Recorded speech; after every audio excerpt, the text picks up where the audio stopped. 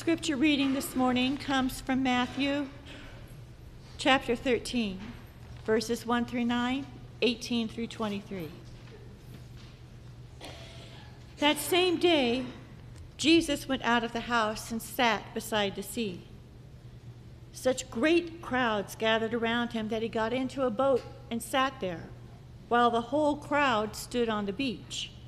And he told them many things in parables, saying, "Listen, a sower went out to sow, and as he sowed, some seeds fell on a path, and the birds came and ate them up. Other seeds fell on rocky ground, where they didn't have much soil, and they sprang up quickly, since they had no depth of soil.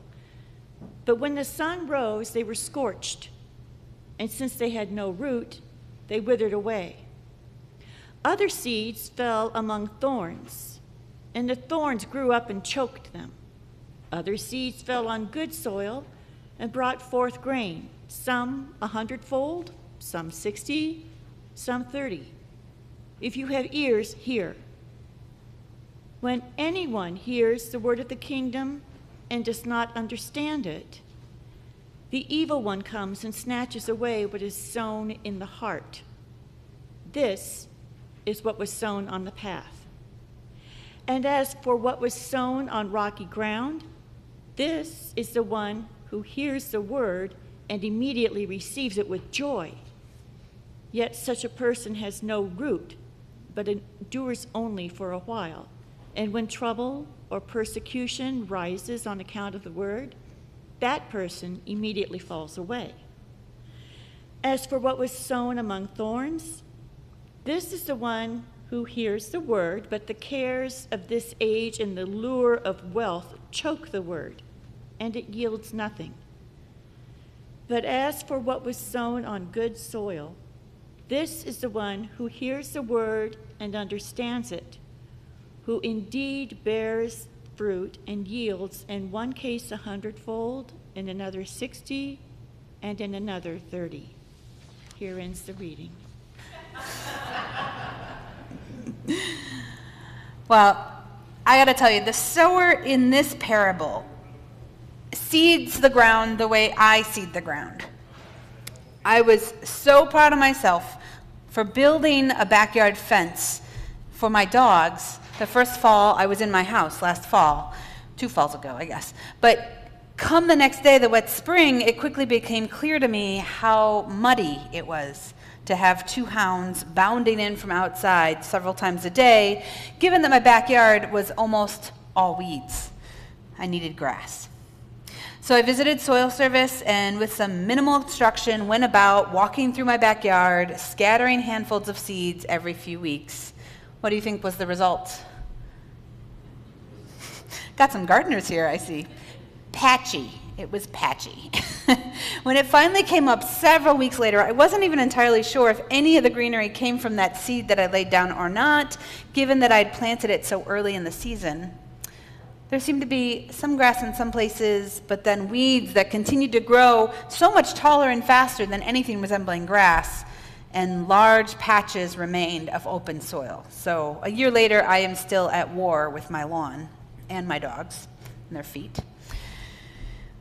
A smart, diligent, strategic landscaper would probably have tilled the soil in advance. They might have roped off the area in careful squares and measured the acreage and then made sure they had a perfect amount of seed. They would have done math. They might have prepared the soil with hay and fertilizer once they had de-weeded the space. And they probably would have bought one of those pushcart whirly things that flings the seed out with exacting regularity as you walk, right? You all know what I'm talking about? Is it called a seeder? Yeah, I could have done all that. I could have taken more responsibility for conditioning the soil and making sure the distribution was executed evenly, but I didn't, and I'm paying the price now. Similarly, if a modern farmer heard this parable today, I imagine they would cringe. Throwing seed out onto the path willy-nilly, that is a terrible way to farm. It's exactly the opposite of our smart and diligent and strategic and technologically infused farming of today. Today's farmer would choose the field intentionally for the quality and the drainage, right? They would prep the soil. They would first till it, then they might add fertilizer, maybe even pesticide, and they would analyze it to make sure they have the perfect pH levels before ever injecting the seed. They would have measurements of acreage, of exactly how many rows, of exactly how much length and how much width between each row. And when the time came, the exact perfect time, according to the farmer's almanac, or maybe our great latest in meteorology, they would distribute that seed not willy-nilly by hand, but using machines with the exacting rows and seeds distanced just so. But the farmer's responsibility is far from over. They return time and again to water and fertilize and weed and check on the growth and look for pests and soil conditions to ensure the best harvest possible. Anything else would be a waste of seed and time and energy and resources, and could hardly be counted on to become a good crop. The sower in our parable is a terrible farmer. He doesn't do any prep on the soil. He doesn't lay any seed in a strategic manner, and he doesn't follow up to make sure the seed has happy conditions for optimal growth. Could he have pulled all the stones from the rocky soil? Probably not. But he certainly could have weeded the thorns out of the field as the weeds grew. He could have added fertilizer. He could have made sure everything was watered. He just left it for someone else to take responsibility for it. That's not usually the interpretation of the scripture, but as I read it this week, it seemed like an interesting metaphor for some aspects of our UCC denomination. Here at Kansas City UCC, we are all but finished with 2 groups of new members' classes, save for the final fun fellowship dinner, which is Tuesday. I think we've had a good time getting to know each other. We've had some great theological discussion, a good amount of laughs. And come August 13th, we hope to welcome in 6 new households into our church family. And we'll all be very excited that day. And while we did a light summary of UCC history and theology and polity, there are 4 bigger concepts that loom unique in our UCC formation that I thought were worth exploring more broadly, because they are relevant to all of us. And in my opinion, to most of the people in this country as we think about who we are and who we want to be. The first was something that I explored the last time I was in this pulpit, how we embrace our motto of united and uniting, while valuing diversity of class and race and gender and orientation, as well as liberal and conservative thoughts in our pews and in our wider church. How do we as a denomination manage to walk that narrow path that embraces both ends and judge how much tolerance is good versus when tolerance becomes harmful? Or on the other side, how do we stop ourselves from instituting a litmus test from the progressive side that stifles thought from the conservative side, ideas that might be helpful to us in one way or another? That tension between unity and diversity is a situation brought on by the values of the UCC, that we continually work towards a more perfect union while valuing all people as they are. Today I wanted to talk about a second concept, the tension between covenant and autonomy. Now, you've all heard me talk about covenant. It's possible that you've heard me talk about covenant to the point that you don't really want to hear me talk about covenant anymore. We are a denomination that holds covenant central. The only binding we have to each other is voluntary through the covenant or promise that we make to each other. In some ways, you can make the argument that covenant is one of the easiest things to enter into. It's simply a promise. But it's also one of the hardest things to do well. Ask any married couple how easy it is to maintain their marriage covenant. You can't give just 30 or 50% of yourself to marriage. You have to give above and beyond that, above and beyond 100% at times in order to make it work. And at the same time, in the UCC, each church has autonomy. There is no one who can tell us how to worship, who to hire, when to let them go, how much money to give away or to collect or to pay, who to include or exclude from church membership, or any other decision that we might make as a congregation. As stated in one of our books, The Evolution of a UCC Style, As a church, we maintain that no one outside this congregation has enough experience of this content to prescribe what that congregation ought to do or which leadership it should call. We have autonomy to enter into covenant with our pastor or other staff, to rearrange our worship, to proclaim our politics, to educate our youth without much interference, if any, from our conference, association, or denomination. But that also means that no one is coming to save us. Autonomy is a double-edged sword because it sounds like freedom, but it manifests like responsibility. We are responsible for our own soils, so to speak. We can't blame a bishop. The sower has thrown some seed, but there is no bishop coming in to fertilize our fundraising, to till through our packed assumptions, to help us weed out our problematic behavior, or to nourish new growth. We are responsible for our own soils, and healthy growth built on participation, cooperation, encouragement, and understanding. This makes it even more important that we are doing things well at the congregational level, at the association level, at the conference level, and at our synod. As the autonomous unit solely responsible for hiring, firing, fundraising, building management, liturgical traditions, educating our youth, receiving new members, interpreting scripture, and making public commitments about our faith, like being open and affirming, it is up to us. We have the responsibility for forming and executing our own processes, making our own choices, negotiating our own consensus. We are the body of Christ, and we are the church. And in contrast to some of our secular sources, the federal, state, and local politics that we watch, where we get a front row seat to how easy it is to let someone else do the work and criticize them while they do it, in our church we aim to do the opposite. We work to achieve the church mission together, drawing together all our talents and resources and ideas and aspirations, and finding ways to work together for the good of the whole. And with God's help, we endeavor to value and trust each other and communicate the best way we know how. And last but not least, and we must never forget the importance of this, we work to foster a culture of grace and forgiveness for our leaders and our members when those decision-making processes are challenging or divisive. That is perhaps the sharpest contrast from inside the church to the outside the church, where victory is more important than harmony. We put our faith and hopes in the ideal that we endeavor to do all things, to negotiate all decisions, to solve all our challenges, and to reconcile all conflict in covenantal love. And so we find ourselves back at covenant. What does covenant require? And what are our mutual responsibilities to each other?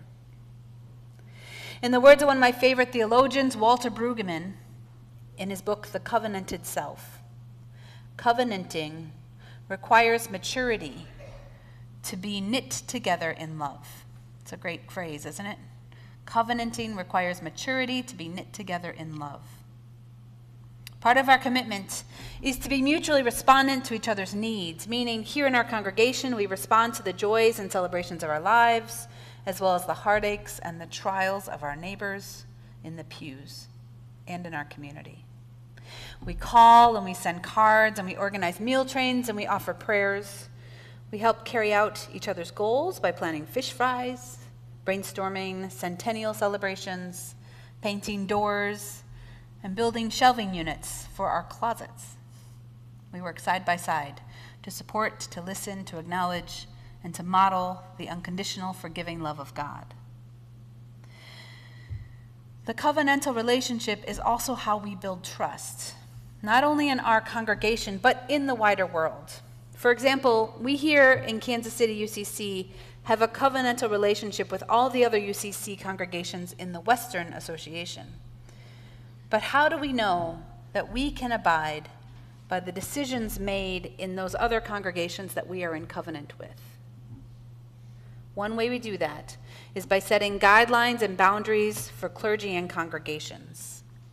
It is the association that delineates the policies and procedures to make sure, for example, that we are screening clergy candidates and to protect the most vulnerable from abuse. There are many churches out there that spring up here and there by themselves with one charismatic leader and a few people that feel inspired. There are also non-denominational churches that pride themselves on being efficient and nimble and not having to deal with the bureaucracy of the wider denomination. But with both of those situations, it begs the question, to whom is the congregation or the clergy accountable to? What is preventing that congregation from mismanagement, from embezzlement of funds, from misconduct or sexual abuse? In this day and age, we know all too well the generational trauma incurred when clergy behavior goes unchecked. Indeed, it seems as if the entire religious establishment, all church, is now held responsible for the misdeeds of anyone in the collar over the last several decades. We know that we have to set thresholds and boundaries on the behavior allowed in the UCC because of our shared reputation and our shared responsibility of being church in the world. In the United Church of Christ, we work to be a covenantal network of autonomous bodies who prize both freedom and accountability, the two always intertwined and always to be negotiated. And so it is our commitment to the covenant through bodies like our association, the Committee on Ministry, the conference, where we strive to determine the boundaries for our congregational relationships, to establish the standards and expectations for clergy, to offer education and training, and to take action when violations occur, to hold people or congregations accountable, in order to protect the most vulnerable people in our congregations. In that way, we as churches also surrender a portion of our autonomy in service of the covenant. We agree to hold ourselves accountable to each other and submit to the authority of the Committee on Ministry. But, and this is a critical but, the system that we have in our denominational covenant only functions when there are enough volunteers willing to occupy the committees and boards and associations that oversee our covenantal commitments as a wider church. I wanted to talk about the tension between covenant and authority as part of our new members' classes to give us something to think about and the wider church.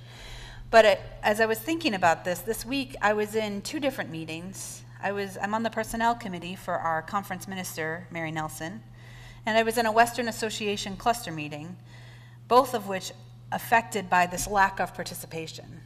In Mary's review, one of her three major goals she was unable to complete because we haven't found enough people to serve on the Missouri Valley Advisory Committee, Missouri Valley being the camp, I think, that we use in the UCC.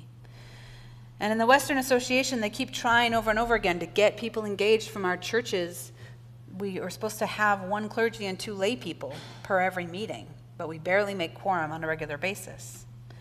We are in a moment right now of disengagement, I think from the pandemic, perhaps from the explosion of technology and having more relationships on our phone than we have in real life. Or maybe it's from fatigue in general with organized institutions like the church. But the UCC does not operate without engagement. So as I give you this sermon, I say this with the plea of, if anyone's willing to serve, please talk to me, because we need more volunteers. Ibu Patel is a Muslim in Chicago who was connected with my seminary, so I knew about him in Chicago, and he runs an interfaith service organization that does incredible work with youth. And he was in the New York Times recently in an interview. He said, a healthy sector, talking about the purpose and the importance of organized religion in the United States in general. And he said, a healthy sector cannot have 100 arsonists for every architect. He was talking about how many people are ready to walk away from organized religion without thinking about all the benefits that we provide, all the good that has gone into the world because of organized religion. He says, you can't have a critical mass of people going around basically telling other people that they're doing wrong, and constantly undermining existing institutions if better ones aren't replacing them. In popular discourse, there's a model of social change that seems to say that if I tell you how much I hate you and totally delegitimize you, then something better will rise up from the ground organically. But that's not how it works. He goes on to say, this is my understanding of religion and pluralism and social change. If you tell an inspiring story, people will want to move in that direction. If you only tell a terrible story about America or its religious institutions, then people will think that terribleness is inevitable. I think we spend a lot of time telling terrible stories in our media, in our own frustration with the way things go. We tend to spend a lot of time absorbing terrible stories. But the story of the UCC is a story of hope. It's a story of ideals and noble dreams and aspirations of people coming together and working across barriers, living within the tension of two polarities, engaging and participating rather than sitting back and pointing fingers. And when we join in the operations of the United Church of Christ in whatever capacity, whether you join a church, you join a larger cluster, you join diaconate, you join the planning committee for the Kansas City General Synod in 2025, you help tell the inspiring story of who we are as a church and who we could be as a country. Because like the parable, there is no outside authority coming to save us or coming to fix us, to tend to our soils or to weed out our problems. In the UCC, we are responsible for our own soils at every level. And we can't blame the bishop. Rather, we are the bishop. We are the ones responsible for nurturing our own healthy growth here and in the wider conference. It's described well in one of the brochures that you'll find in the, on the wall over there, a brochure that says who we are and what we believe.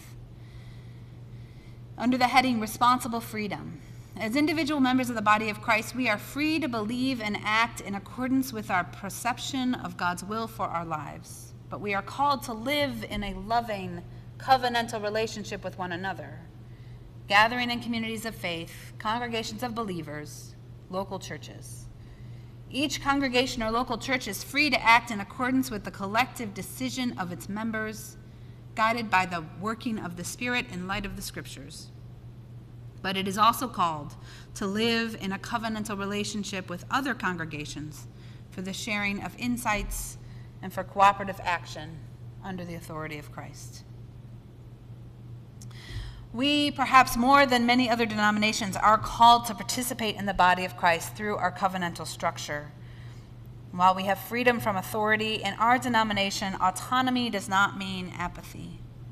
We are called to be sowers, growers, and tenders in the garden of God's kingdom, creating the best conditions for the seed as it falls on our soils. May we all have a greener thumb than I do. Amen.